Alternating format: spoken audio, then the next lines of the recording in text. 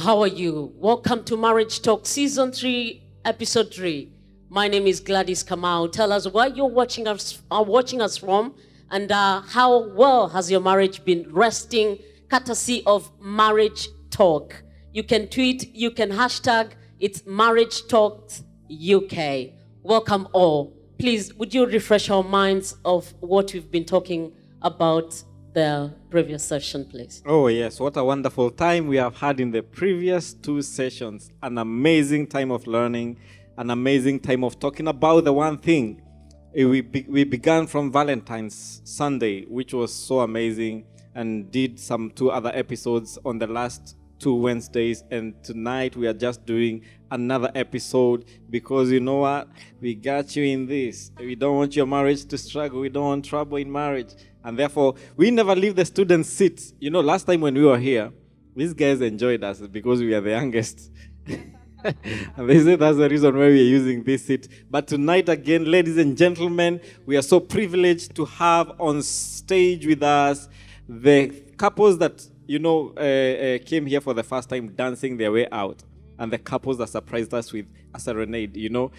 From the extreme right, we have Mr. and Mrs. James Mashuri. We so much appreciate you guys. Welcome back. On the James factor, we have next to them James and Susan Wairia.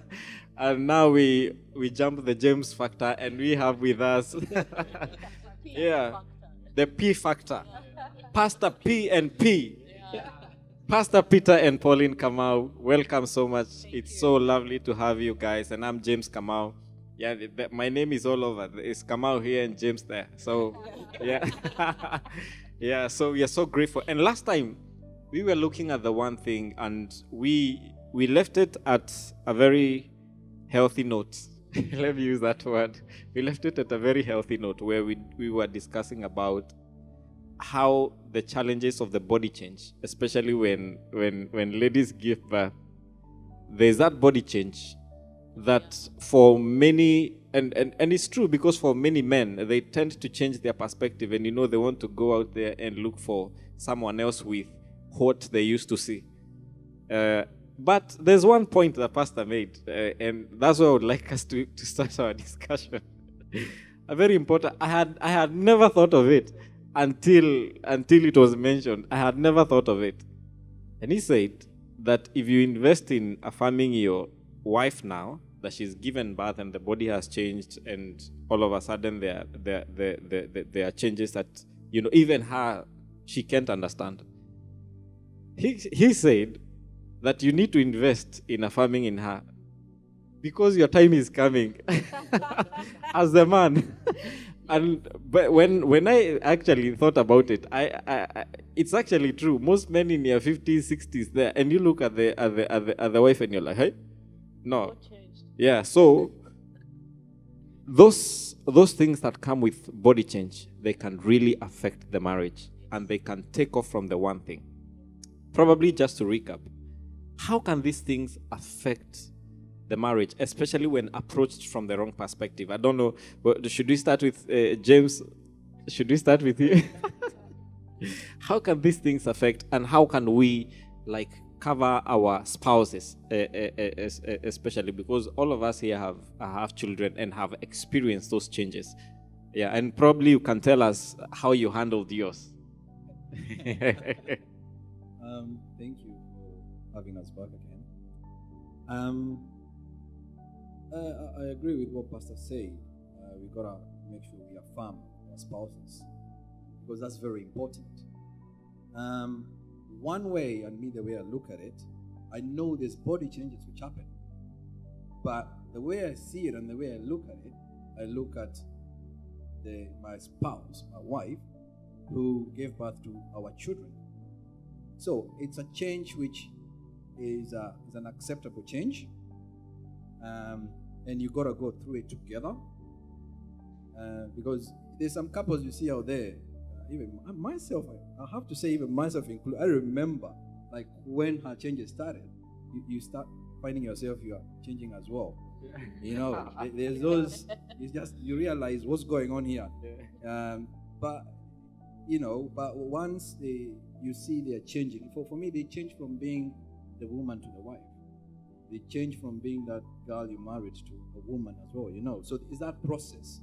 And in our situation, I would say it's just a matter of understanding and being in the journey together. Because being in the journey together, you know, it means you're not leaving her behind.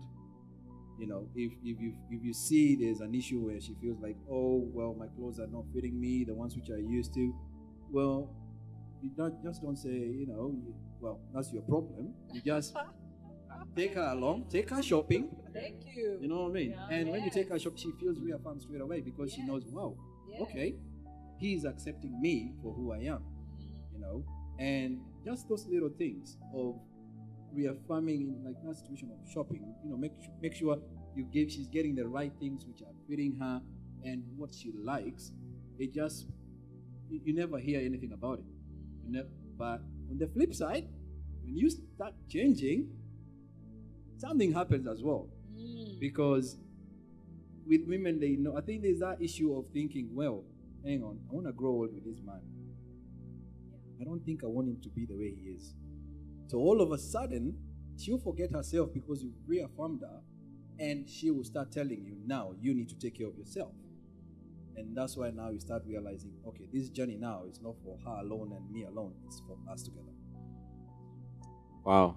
Yeah. Maybe I can just say that for us, for both the children, my husband has always helped when we, you know, when we've had our children, we've stayed home. I've stayed home for like the first 2.5 months or so. And whenever I'm ready to come back to church, he'll always take me shopping. I'll always be like, my clothes don't fit me, and I feel like I need something new. So we'd go shopping, and he'll be patient. You know, he's not the shopping kind of guy. If I want to go shopping, I'd rather even go on my own because. But in this instance, he'll take me shopping, and he'll wait, and I'll ask for his opinion, and he'll give me the time because he knows how important it is for me to get that my self-esteem up, because having a baby is not a small thing. And when you get the support of your husband, it's so important. I can say for me, he has never ever made me feel, oh, this is, how do I look? You know, because for me, I would think I was a size 10. I was a small young lady when I got married, and obviously had the first baby get big, and he was competing with me because I used to say to him, hey, who is, you know, I used to say, what's going on? I'm putting on, you're putting on. Contentment. Let me tell you, it's called contentment. When we had our first child, we had gone on a diet. Now we had gone on a diet going before. Down, but she's not going down. So we are like, what's going on here? You know, before we found out.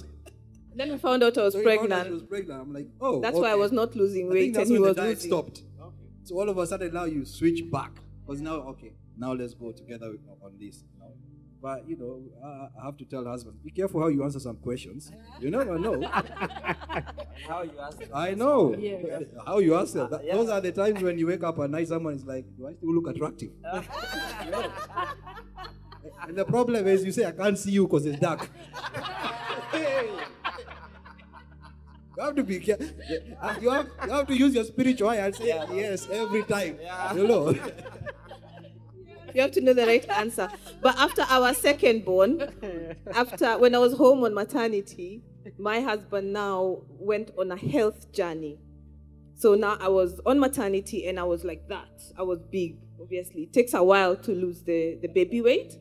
And now he went on a health journey. And I had to also switch, because I'm the woman in the home. I have to switch everything so that it suits all of us.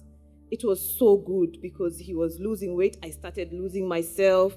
So it's always good to just help each other, you know. Yeah. And as you help each other, you're helping yourself. Because when I was trying to help him on his journey, I found that now I was getting back to myself quicker. Yeah. Wow. Can I add on that? I think being a bit older, we've had experience, obviously, like everybody here. And the thing is, it's very, very important to to notice the changes that happen because of certain biological changes that happen.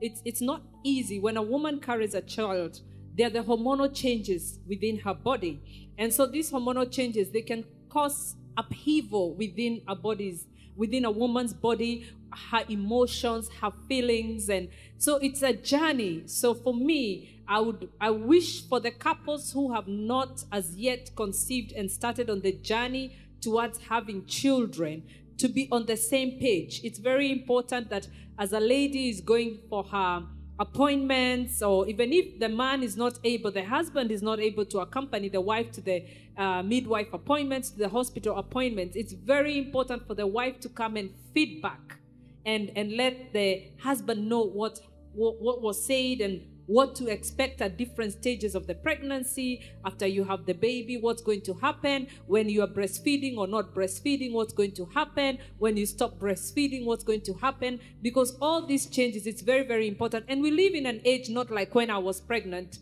My first child, I carried him in the year of 1992. We depended on one book. We had one book. Now, last year, my niece had a baby, and she keeps telling me, well, they say, and I keep getting upset. I say, I also know because I have experience. Who are they and where are they? It's because they have apps, they have books. So you have to research. You have to be on the same page. You have to understand. When I got married, this was not my size. So my husband always says it's the effects of wear and tear. Well, it's okay. However, I remember specifically after I stopped breastfeeding my children, I lost all my hair.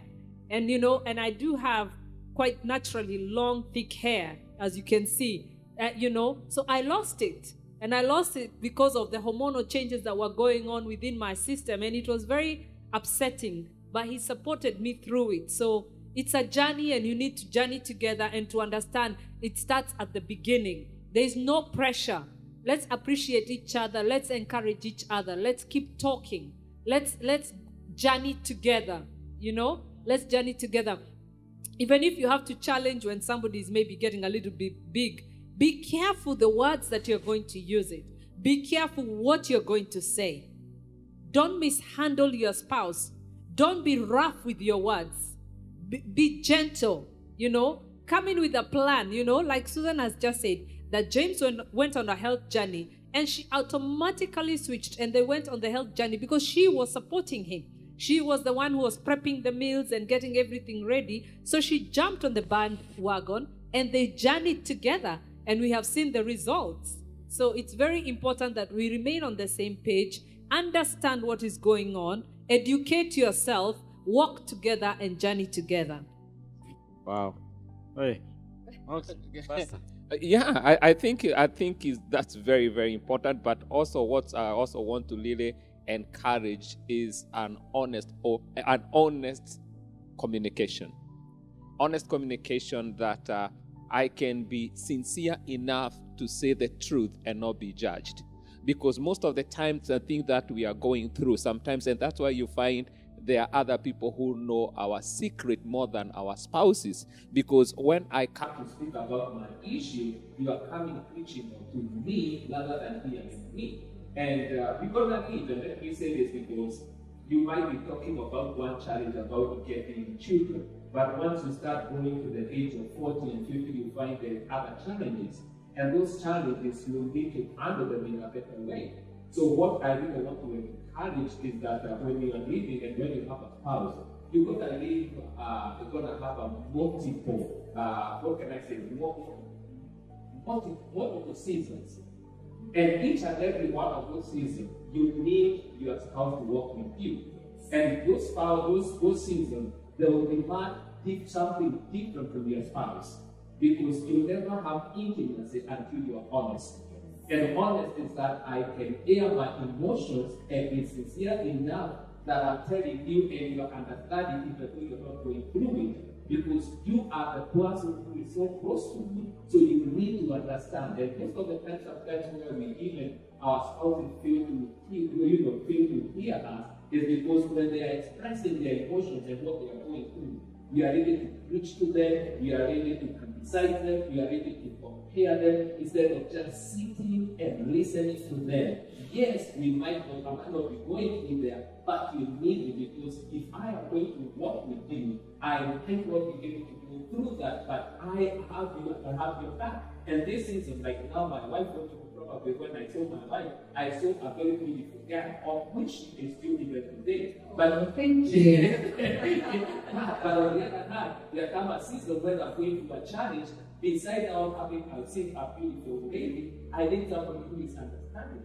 I need somebody who is empathizing at that season. And those are some of the things that we really need to take care of. Because all of you right now, you are just artists, and when you start hitting 40s, 50s, and especially, even where I was coming from, even as a man, there are some things like my bishop used to say, there are some things I used to do that you know that you can make anymore. And those are different seasons. Those are different seasons, especially hit at certain age. So what we really need to know is that we need one another. We need to walk with one another. We need to encourage one another. We need to go, whatever season you go through, you have my back.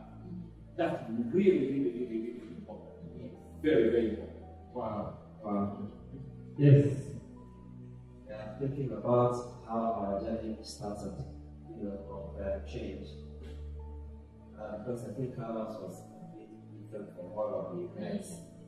And because when we got married, I remember the first few years we were excited and very ready to expect our first born. But that never happened. And you can imagine, I remember that day, my wife had already given us out to the sea for like 9 months.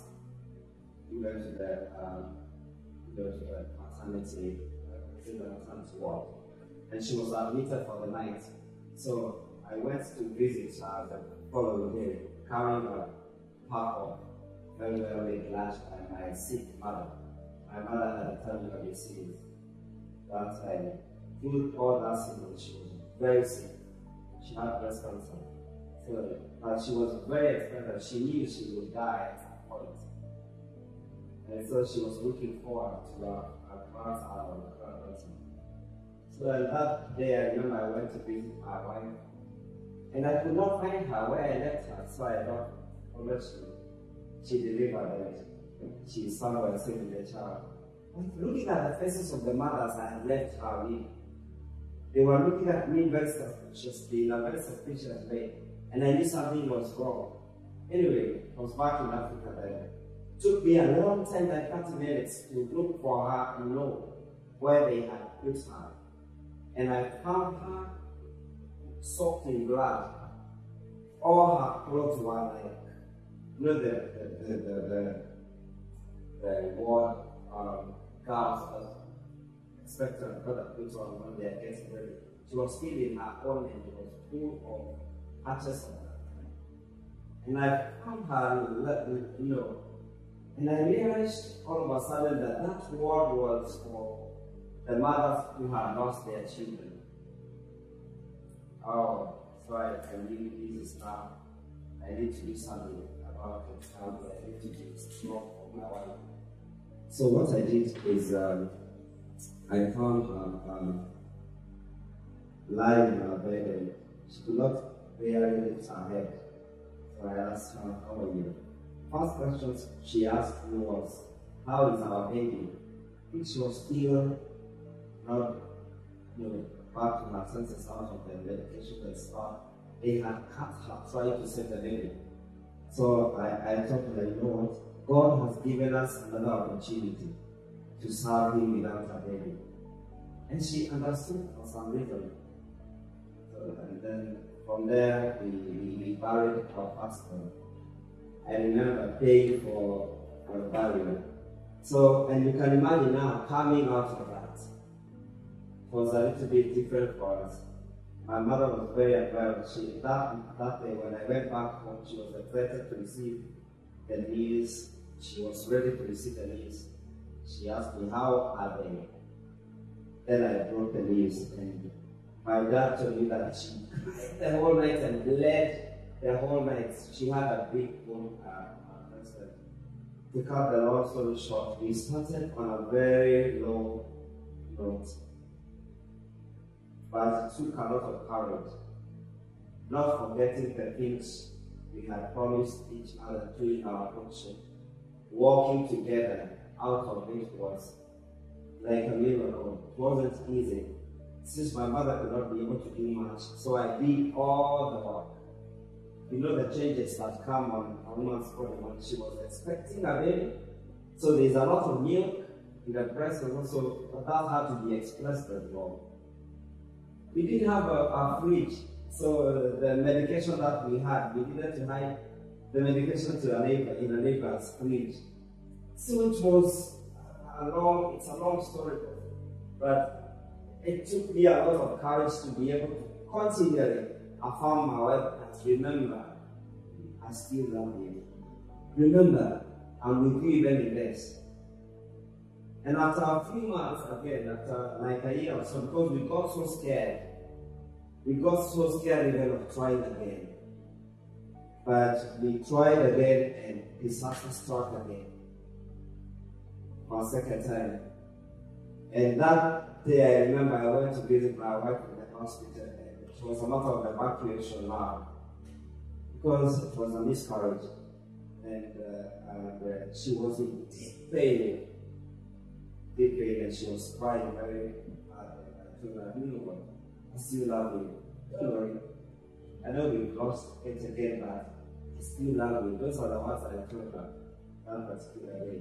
So it takes, it took a lot of courage from, I believe God helped me in that particular season to be able to still continually affirm to her that I still love you, even out of whatever has happened. Don't worry. We are still together. And like most men, there are men who will turn to their wives and tell them you will never get back, or you will never. How comes you cannot deliver? As though it is upon the power of a woman to deliver a child. So our story is different from yours, guys.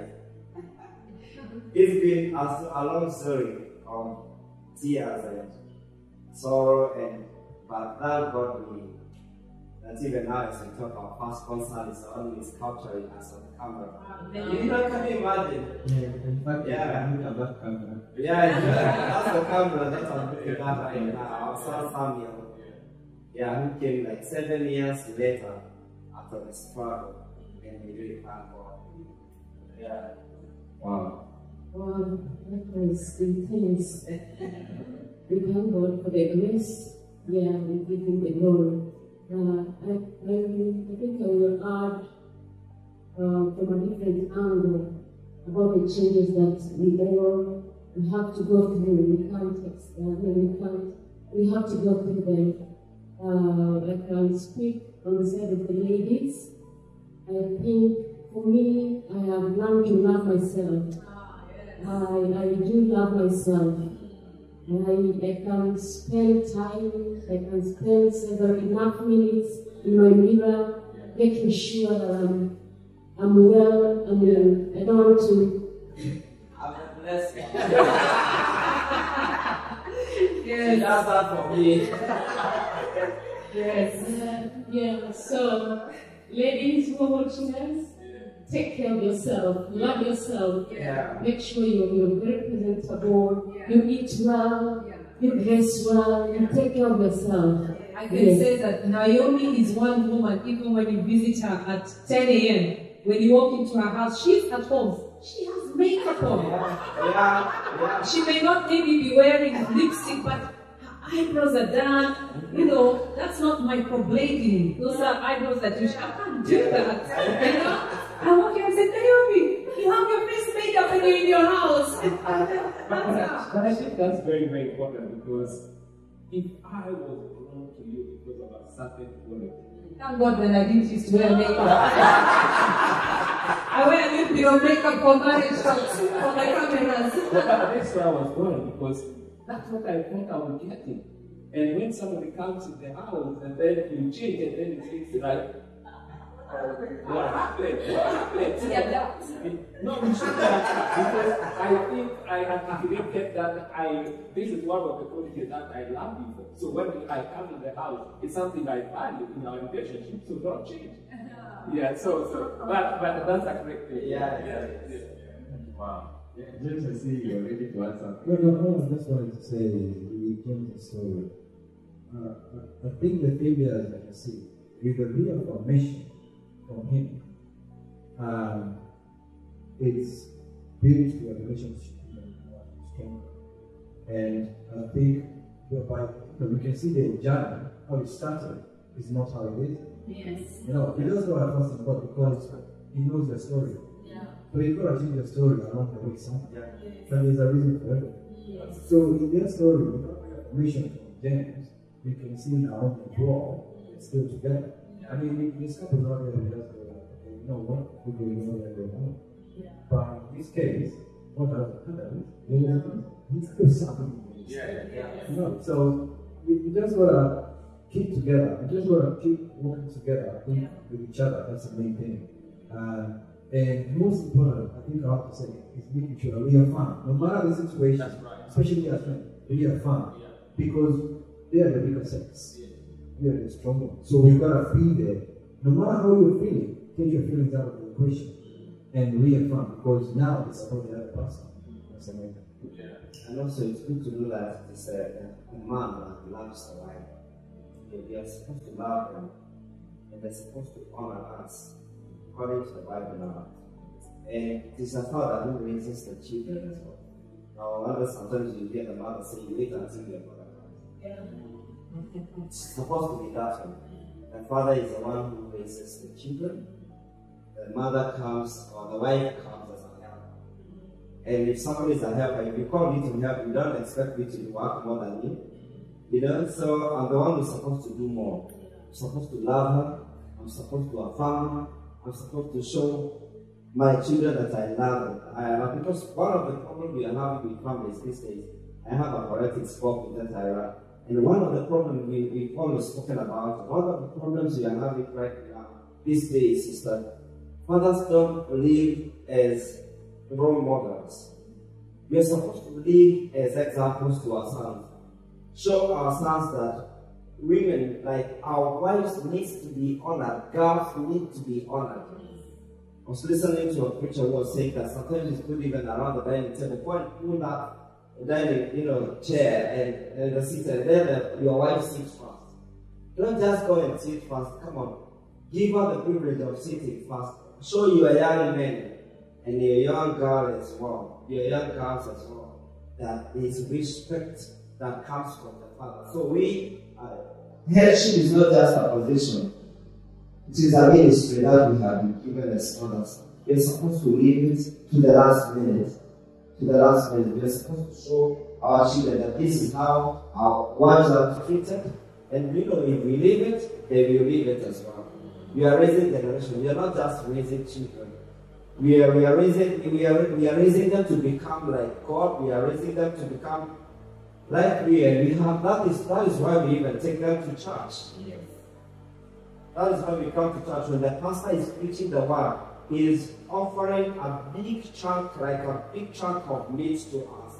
So that's when we receive it, when we get back to the house, we as fathers, we are the ones who are supposed to cut it in small pieces and give it to children, and as they receive it, they can be able to digest it at their level. But if we leave them at home, they will leave their children at home. Yeah. And also, I can add something. Yeah. I remember the other thing that the men, what is important so much is empathy. The woman is the one who's given the privilege of bearing children, bringing them forth. But it's not an easy job. But when your husband is empathetic, it's so important because it makes you feel like you can do it over and over and over again. I remember I think it was after our first child, we were in hospital. Sorry, it's a bit embarrassing. But we are keeping it real. And after I gave birth, I had a long labor, and then I gave birth. And even after the long labor, I still ended up having surgery. And I remember my husband was so, I caught him. I saw tears, and I said, why, what's wrong? He said, I'm so sorry you have to go through all that. I'm so sorry. But to me, I was thinking, but for me, it's a privilege. Look at this baby. I mean, for me, this is bringing forth life. But for him, he was thinking, the things you've had to go through, because he was there the whole time. He was like, wow, what you've gone through. And I'm like, no, it's okay. If I was asked to do it again, just for that baby, I would do it again. You know, that's how it is with women. Once you give birth, it's just worth it. But the fact he was empathetic, I thought to myself, wow, he really cares. And we're in this together. And let me say this, because when you empathize with somebody, you feel to be involved. And it's very, very crucial. I think I remember there was a time I was preaching here, and I spoke about it as being, empathetic, and you could see Jesus most of the time. Sometimes when you see somebody, I think I was just giving the scripture, and I saw Stephen when he was preached from. Every time you see Jesus, Jesus is always simple. And this time, Jesus was standing and he was feeling like, Father, can I go? He empathized with us. He empathized with us. That's why you feel, especially when people are in danger, talk about Shadrach, Meshach, and Abednego. You find when they're in the fire, because he is one of us. The Bible says we don't have a high priest who cannot be able to sympathize and empathize. And when we find that in that situation, we feel to be involved. And we need to ask ourselves, when our spouses are going through a crisis, instead of being a spectator and criticizing, well, how can I get there? Even if I cannot carry the pain. But how can I be? Probably it's the words, probably it's my involvement, whatever it is. We need to be so. We need to be so. And it helps a lot. And especially when you speak about ladies, because ladies carry the words that we speak to them with a lot of weight. We can destroy the ladies and we can build them up by the words of whom we speak to them.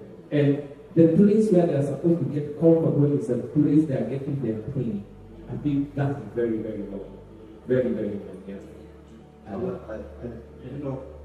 When Susan was talking, I was thinking about when we lost our first pregnancy. And it was through the words that I had spoken to Mary during my first accident, and I did not forget them, and I was remembering them always. I remember I told her at some point, even if you don't get children, when we get married, I will still love you as I am right now. And as we were saying last time, it's good to always, it's always good to affirm them. Don't forget to affirm them. But sometimes I tend to think women are not strong. James said we are the strongest, and they are the weaker versus, but I think sometimes they are stronger in some areas. Like if it were not for Naomi's strength, I would have remained just me and her. I had given up along the way. I think how can we just, because of the fear, the natural fear that comes when you lose the first time, you lose the second time. But it is her who encouraged me. So we must have a generation. There must be something that the devil is fighting here. And we must have a child. And we got our first-born son after 7 years. 7 years? After 7 years. And we felt like, we still felt, we raised him so afraid. We thought we would lose him along the way. We never knew he would survive because we were used to losing.